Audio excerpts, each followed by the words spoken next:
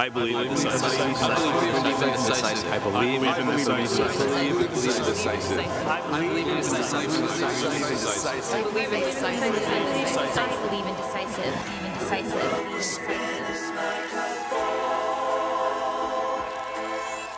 And then it wasn't there at all.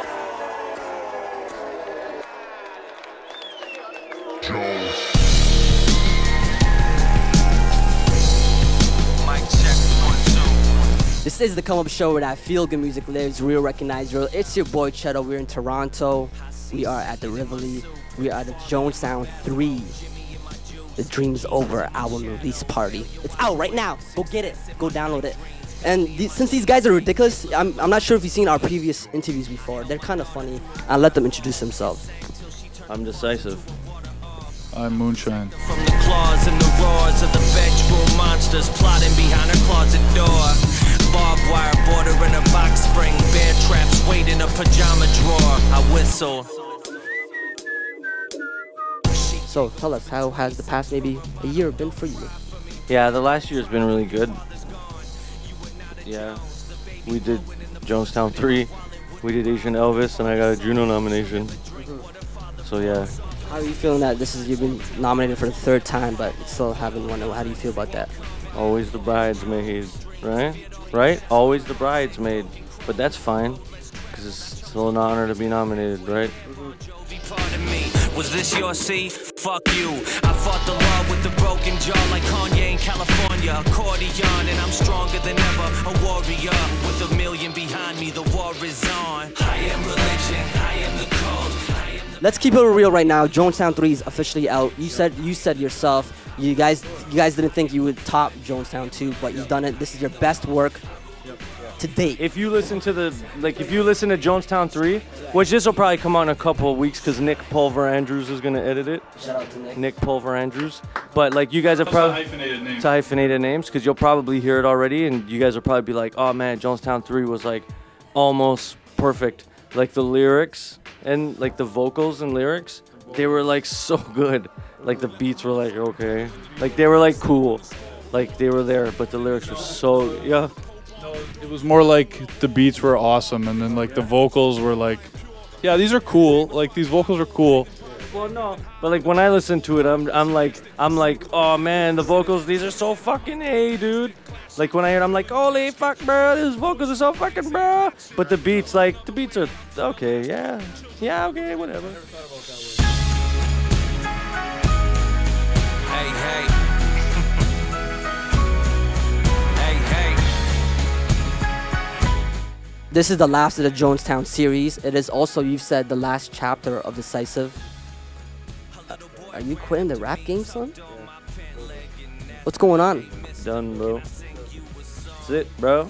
You just experienced the last episode of Growing Pains right there. The last episode of what's the last episode of Fresh Prince when fucking Will shut all the lights out. The last episode of The School's Out of Degrassi when Snake goes, at least I didn't spend my summer fucking Tessa Campanelli.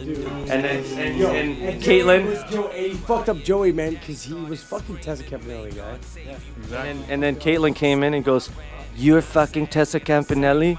That's how she talked. She wasn't that good at talking. You're fucking Tessa Campanelli? And Joey's like, it's not what you think. But then Rio and Lucy got in a car to go get more beer and got in an accident and fucked up Lucy. And Lucy had tinfoil over her eyes because she was fucking blind.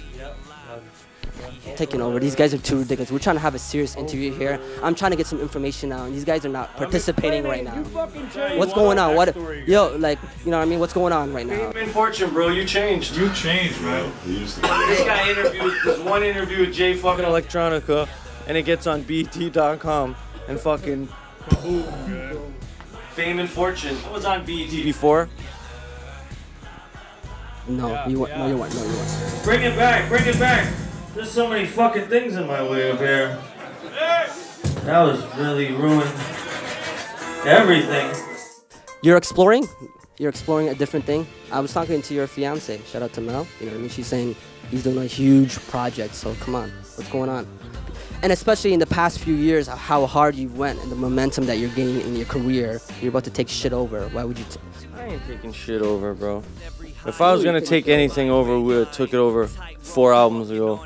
We've been in this guy been making fucking amazing shit for fucking 5 years.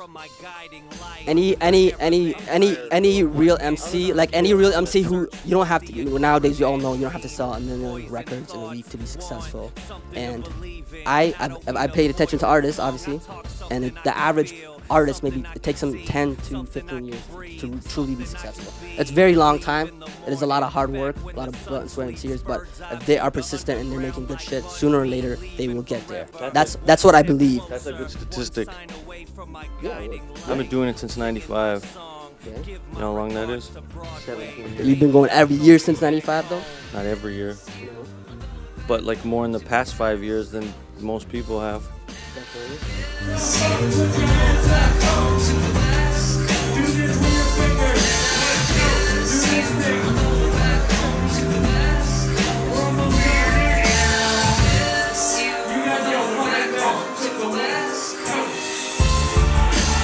Stuffed my clothes in a Samsonite, Lord Christmas underneath the aspen sky. Are you frustrated? Is that what you're saying? Yeah, I am.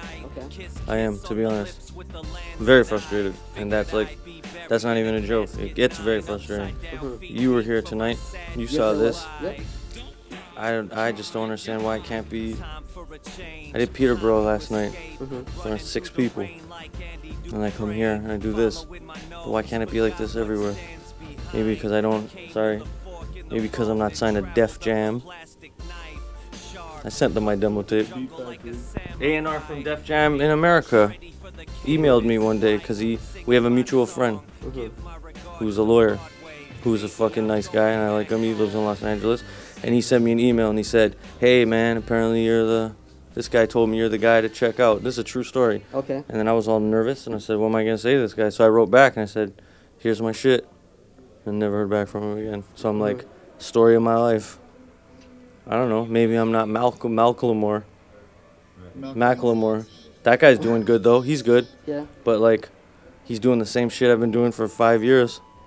But maybe you need a publicist. I don't have a publicist. We're broke. So it is frustrating. Half asleep in an alley, feeling dope sick, coke nose bloody, hobo hungry, torso chubby, walking John Goodman's footprints, lied to by every crystal ball I've ever looked in. Moonshine, do you share this frustration? Because you are an artist yourself, you are a producer, you're an engineer, you do it all. So like, you've been doing your thing as well too, but he's saying he's gonna take a break, but I don't see you taking a break. Do you feel that same way as well, you, as in your career? Yeah, no, absolutely, yeah. And I mean, we sort of look at the position we're in as this weird kind of middle ground where, to like the core hip-hop audience, we're a little too left field, like the stuff we make. So the core hip-hop audience is like, yeah, it might not be your taste, but it's cool, check it out. And the problem is on the other side is the non-hip-hop audience still looks at us as hip-hop artists. So we're stuck in this weird middle ground where we can't get beyond that, and the people that we are surrounded by are not giving the support that we would like to get. So of course we're frustrated. So we're gonna try new shit. We're gonna switch it up, try something else. We're gonna challenge ourselves and try to make some different music that we've never made before. But not decisive music, not moonshine music. It's done. It's over. Yeah, nobody wants to hear the fat boy whine. They just want to hear the frat boy rhyme. Feeling safe and cuddled up with what frat boy writes. But frat boy sucks and the fat boy's nice. The album just came out today for the people who are just seeing this. What if some crazy shit happens from this album? I hope so. I would love that. That would be amazing. But I'm not getting my hopes up because I've got my hopes up 6 other times when I felt this way about my records. Like, and people can watch that and say, "Oh, he's just being an arrogant douche." But no, if you don't stand behind your own shit, what's the point of putting out? I thought the book was fucking... No, actually, I was very insecure with the book because that was the first time I ever did anything like that. So I was just like, who's gonna like this? But then people did. So then, confidence slowly started to build. And at this point now, I think we're in the top of our game. We knocked this album out in 3 weeks. We go to we both have jobs. 5 o'clock we meet each other at fucking Dundas and we get on the streetcar, we buy submarine sandwiches, and we sit in his living room and just make these fucking songs. That's all it is. Like, I know artists from this country that haven't even put out albums yet. We knock out shit. And it would be different if they're like, yeah, you put out so much music, but it sucks. But it doesn't suck. It's like it's crushing everything. And not in a, yo, I'm a rapper, I rap better than this guy. Nah, man, our shit crushes everything. And, like, you know, I see guys, when I got nominated for the last Juno, there were some heartbroken rappers that were like, oh, man, how's he get nominated again? I can fucking tell you why, because I bust my ass. Just because you put out one record over fucking dub plates, you know, like, don't talk to me on that shit. Because I put out so much music, it's showing. I fucking bust my ass doing a fucking shows every fucking week. So, you know, you either don't like the music, and that's cool, you don't like me, and that's cool, but you can't say anything about our work ethic. And we've gotten better each and every fucking time. Hopefully something crazy happens. I hope when this interview comes out, our lives have changed, and we can look back at this interview and be on some, holy fuck, bro, we can laugh at this now. We'll be on the solid gold ship, fucking throwing money at fucking dolphins. But chances are it won't happen. Even if it changes in the smallest bit, it'll be a success. But like, we have done this year in, year out, and we are in the same position that we were in. And people talk about you grind and like it's gonna grow and you do this and you do that and it grows. And we do that day in and day out. We work our asses off and we push ourselves to create this music that is better every time we do it. And we're still here. We're still right here in the same spot. We don't get support from our own industry. There's nothing happening. People don't want to fucking make anything happen. And I mean, they can support what they want to support. But I mean, if you ask if we're frustrated, obviously we are. We're here doing this and we're in the same spot. I don't want to dwell on this because I gotta go. But it's like, you know what I want to end with? Yeah, he's gotta get a hot dog. My wife's gotta wake up at 6 in the morning. But it's like, I have kids fucking tattooing my shit, my lyrics on their fucking skin.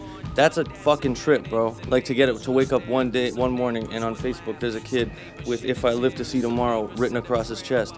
Like, I look at that and it's like, I almost cried seeing that shit because I'm like, what the fuck is that?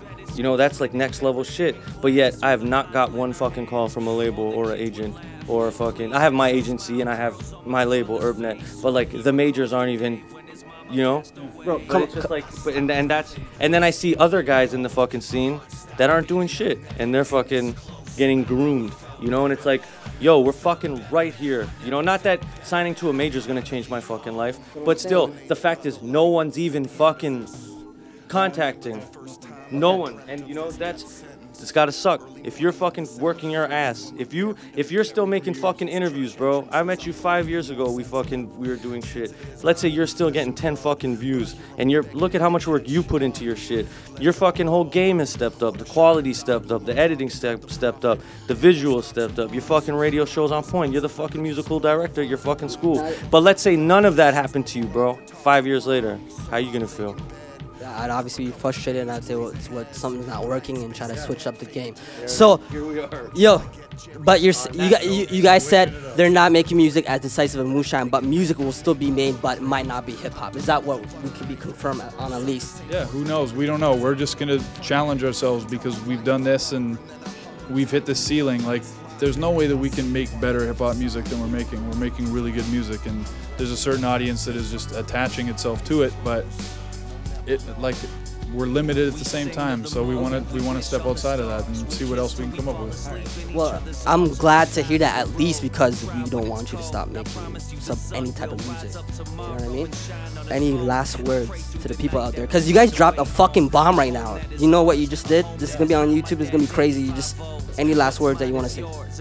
Check out Jonestown 3, and if you love it, talk about it. Tell people about it. That's it. I gotta thank, because there have been people that are with me that were with me since the book, and you guys are the people that fucking keep this fucking train rolling. So I'm nothing without you guys, and thank you all. And I hope you love Jonestown 3, and I hope you love what else we do later on. I'm excited to see what our next interview is gonna be like on the next episode on the Come Up Show, where that Feel Good Music lives. We recognize real, your boy Cheto. Peace.